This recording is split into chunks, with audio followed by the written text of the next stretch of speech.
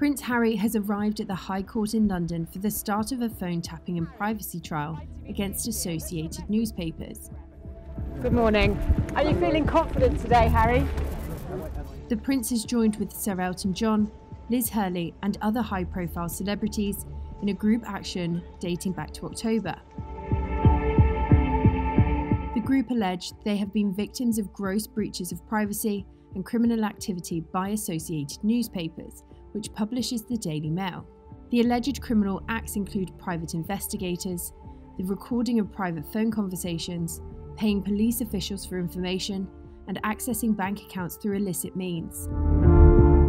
The 4-day preliminary hearing begins at the High Court today, where lawmakers will decide if the case should go any further.